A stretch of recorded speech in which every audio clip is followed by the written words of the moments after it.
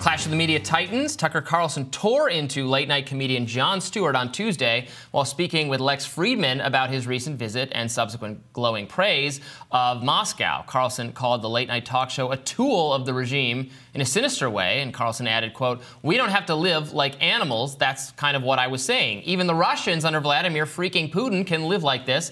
And no, it's not a feature of dictatorships. That's the most dishonest line by people who, like Jon Stewart, who really are trying to prepare the population for accepting a lot less."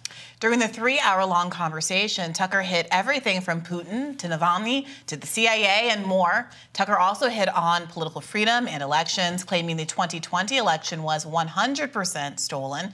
He pointed to changes made to how people vote and the censorship of information that challenged COVID and COVID-related policies. Tucker Carlson said he now believes the United States interferes in elections abroad, saying, quote, "The hard left was always saying the U.S. was interfering in other countries' elections, and I dismissed that out of hand as stupid and actually a slander against my country. But it turned out all to be true. It's been a shock for me in my middle age to understand." Okay, now it's my turn to say it, Robbie. Based Tucker Carlson. Yeah. Welcome to reality. I mean, it's not even like a leftist thing. It's just like the factual record of the history of the United States of America. But I guess he didn't, learn about domino theory in school and what the whole Cold War was about. So I guess he's on board. Thank you. Welcome. I obviously do not think it's based to do election denialism, especially at this late date in our country's history. But here we are. Yeah, I mean, with the election stuff, and because when Tucker goes into it, he's saying that, well, we had this new system for voting because of COVID, and there was, the media was running cover for some bad narratives. But and a new system, everything. You just mean like absentee ballot, being able to vote absentee? None of this is people ought to be careful. This is not the same as saying there was fraud. Now, Trump himself has done this when confronted by Caitlin Collins, and she's saying, "You're still saying it was stolen." He brings up the Hunter Biden laptop story. And I happen to agree that that was mishandled by the media and it was censored and all these things were done. It doesn't mean the election itself was unfair. But there weren't. It wasn't mean briefcases full of ballots, which was also an allegation. That's what was by alleged. Donald Trump. That's what they said. That's what was promised, and then there wasn't evidence of that. Right. So they should just downgrade the assumption. Now, if you want to complain about the media coverage and how so many Democrats and liberal media pundits acted as if the 2016 election was illegitimate because of the corrupting influence of Russia on social media and all that, I think that's on very firm ground. It's just not the same thing as saying the stolen election references specific allegations of fraud that have not been proven. Yeah. I mean, I said this on the show when we covered the Tucker interview in the first place, or the Jon Stewart response to it in the first place. But Jon Stewart's choice to be like, we can't have nice subways because that's the price of freedom was a really odd take. That just was not accordant with his stated values and what he seems to be, which is a kind of a social democrat. Most people think we could have some level of freedom and some level of nice subways, and that ought not to be impossible. We put a man on the moon. I don't know. It just doesn't seem beyond the reach of human comprehension. Absolutely, and it felt very much like, I'm sorry, the kind of arguments that conservatives have historically made about why socialism is going to fail because everyone's going to be the same and has to wear a burlap sack, as though that's what's going on in any of these social democratic countries that are the model for most politicians like Bernie Sanders, who aren't especially radical. They're just saying, can we have health care? Right. Can we have social services? Can the trash pick up in all neighborhoods, not just the rich one? And can we have a subway that's free of rats? Right. Pizza rats, all kinds of rats.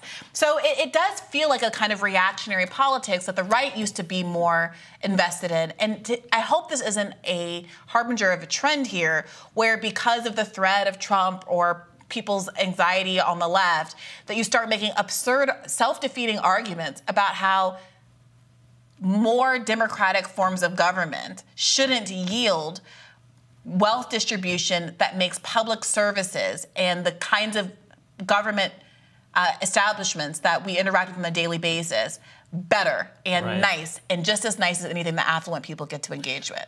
Well, right. I mean, look at this city, for instance, D.C. is suffering an outlier crime problem right now in all of the country, a well-recognized and is not really in dispute that we have a lot of problems in this city that are actually contrary to the trends in most other major cities in the country.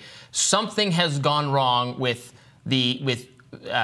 policing and investigative services in this city in particular. There's a lot of potential reasons for that. I've done a lot of digging. I found out our crime lab got decommissioned, and so evidence has to be shipped off somewhere else, so there's this massive backlog.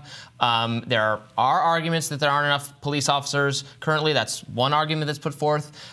There's arguments about the nature of how judges are appointed for D.C. by the federal government rather than the actual citizens in any other jurisdiction in the country. They're either being appointed by someone who's elected by those people or by the people themselves. That's not the case here.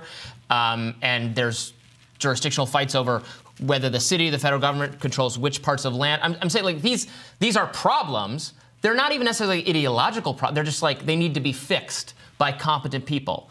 And I think a lot of that has gone wrong on various issues in this country. And that's the kind of thing that as you said, right, should not be a center-left response to that. Should be like, oh, well, that's just how it is, because that's not satisfying to anyone. It doesn't make any sense. Right. Just say, look, if you think that Tucker Carlson give a softball interview to Putin, if you think he wasn't sufficiently informed to push back, if you think that he was hurt by the language barrier issue, just say those things. You don't have to be like, nice subways are bad, actually, and the cost of freedom is to have the New York City subway system. It's ridiculous. It's always worth recalling, of course, the long-running feud between Jon Stewart and Tucker Carlson. Sure. One of the big breakout moments for Jon Stewart early in his career was when he was a guest on Crossfire, Tucker Carlson's show on CNN that was a debate show, and Jon Stewart was perceived as having won the appearance by accusing them of hurting America, by having what he said were very, I think, only surface-deep kind of debates that weren't really substantive or something. I don't actually know if his criticism of the format of the show has aged all that well. I mean, we do a debate show. I don't think there's... Now, you could say their debate show was not good or was not healthy because it was kind of talking points based or was just party based. Actually, Tucker Carlson ended up saying that he also didn't like the format of the show and agreed with some of the criticisms levied there and has taken that to heart as he's gone forth from that. And then he also Jon Stewart tried to claim that, well, I'm a comedian. I'm not involved in newsmaking. So, don't come to me for a diagnosis about what's wrong, which clearly, he is a comedian. He's a funny guy, but he is clearly subsequently a news-involved person.